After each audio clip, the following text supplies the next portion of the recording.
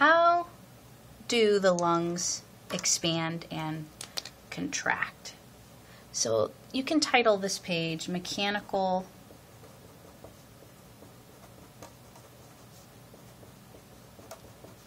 Ventilation, or the mechanics of ventilation.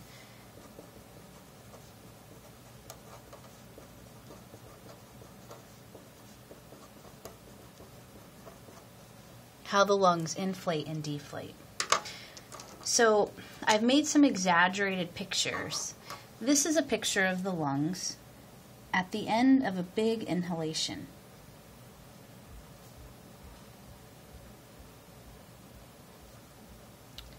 And this is a picture of the lungs at the end of a big exhalation.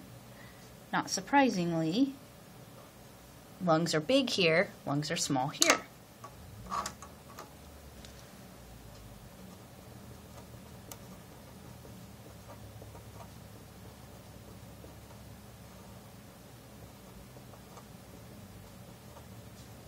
At the end of a big inhale, you have big lungs.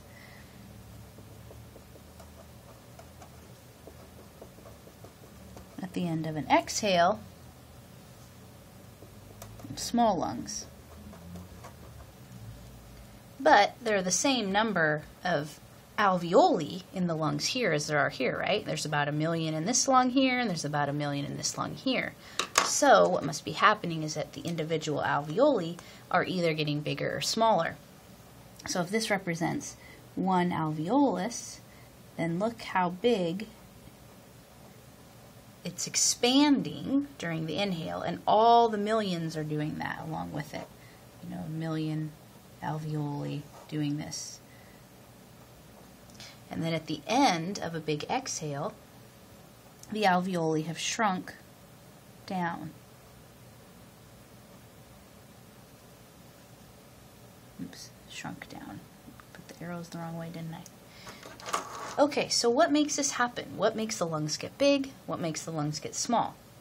Well, first of all, there's important muscular involvement. And the most important muscular involvement to note is the diaphragm.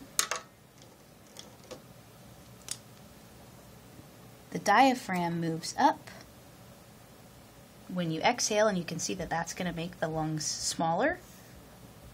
And the diaphragm moves down in an inhale, and it makes the lungs bigger. So for muscular involvement, the diaphragm contracts to cause inhalation, and then all that's necessary for exhalation is for the diaphragm to relax. So restful breathing is passive.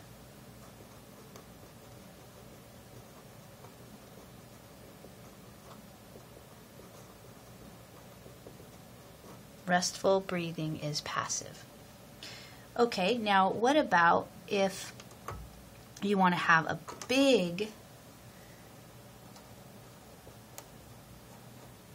inhalation?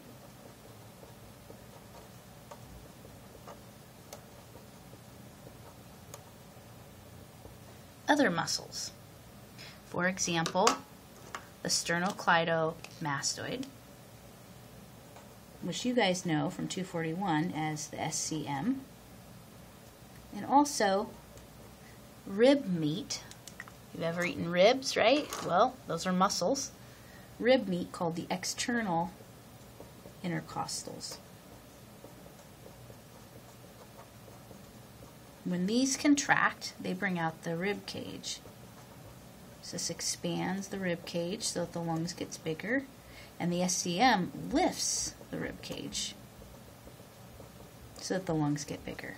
The diaphragm going down also makes the lungs get bigger. Now let's compare that with a big exhalation. If you try it right now, you might be able to figure out what's necessary. If you take a big inhalation, you can feel your SCM contracting, you can feel your external intercostals expanding your rib cage out, and although you can't see it, your diaphragm is going down, and then blow out as much as you can. what are you doing? You're contracting your abdominal muscles. So a big exhalation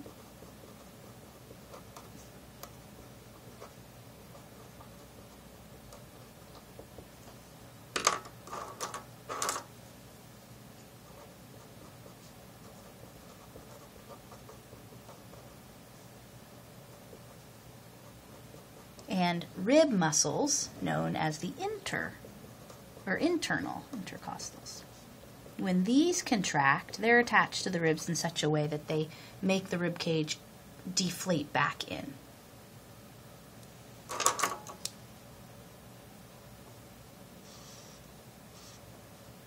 Okay, now when the volume gets bigger when the lungs expand, the volume goes up. And when the lungs get smaller, the volume goes down. So, if you know, so it looks like my lines are a little bit off here. So you know that when volume gets smaller, pressure goes up. So if volume gets bigger, then pressure goes down. So these are inversely related. If there's more room for the air, then the pressure for that air is going to go down. Conversely, when you exhale, your lungs, the volume gets smaller, and that increases the pressure inside of your lungs. And then what happens is that if you don't have very much pressure inside your lungs, then air flows in. And you can understand this if you just figure, okay, pressure in the lungs is less than outside of the body. So air pressure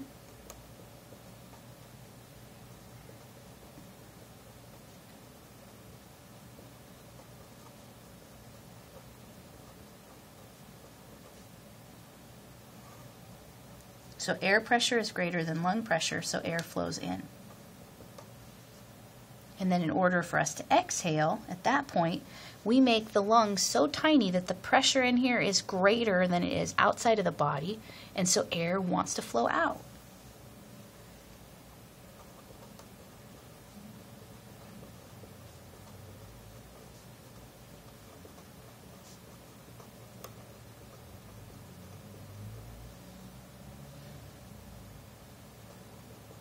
Then atmospheric pressure.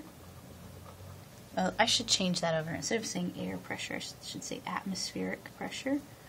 So small lungs have higher pressure than atmospheric pressure, so air flows out. Now the cool thing about this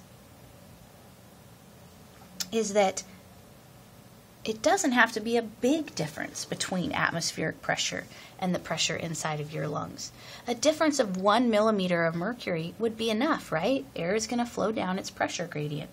So let's look at what atmospheric pressure is. At sea level, it's about 760 millimeters of mercury when you're breathing in. And when you're breathing out, it's still 760 millimeters of mercury. Because you breathing in and out is not changing atmospheric pressure, right?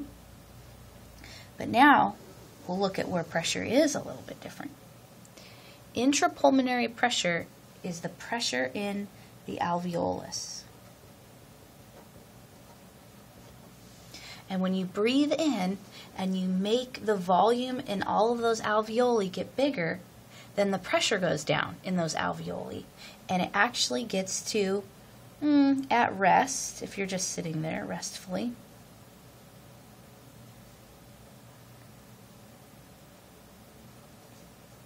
you might go to 759 millimeters of mercury. So what happens is if atmospheric pressure is greater than the pressure in the alveoli, then air will flow in. Air is just going to flow from its area of high concentration outside of the body to its area of lower concentration inside of the body. Now, can you figure out what needs to happen here? At rest, if your diaphragm relaxes and moves up, all it has to do is make the pressure in the alveoli go up just enough that it is a little bit more than atmospheric pressure.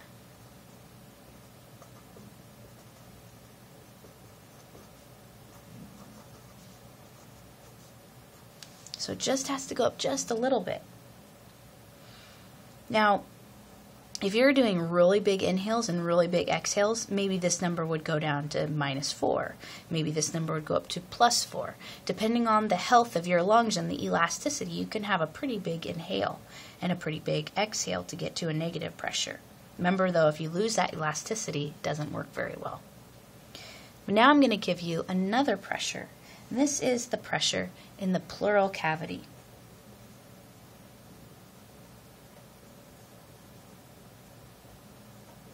This is the pressure that's between the parietal pleura and the visceral pleura. Remember, there's a little bit of fluid in there. And when you're at rest, there's always less pressure in that fluid than there is at atmosphere. And that helps to keep the lungs always inflated.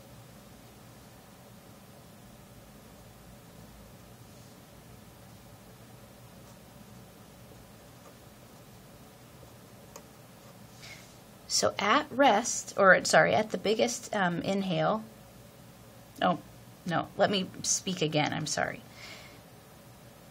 When you are going to do a normal breath and breathe in, then the pressure inside the pleural cavity goes all the way down to 753 millimeters of mercury. So there is less pressure there than there is in the alveoli, and that is going to always help keep the lungs inflated, no matter whether you're inhaling or exhaling. And then when you exhale, might go up to -4. Notice it's still less than atmospheric pressure.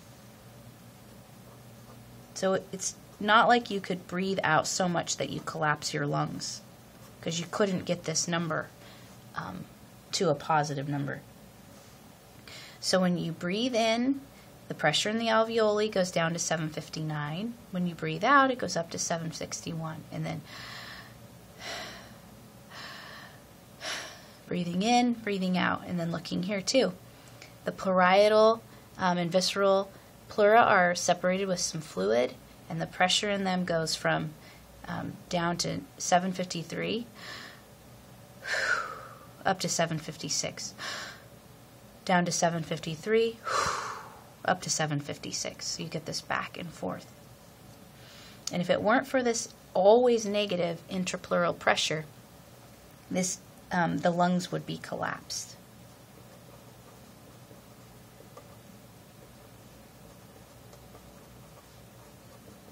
And that's what happens then if there's trauma and the pleura is pierced with let's say a stick or something that someone falls on.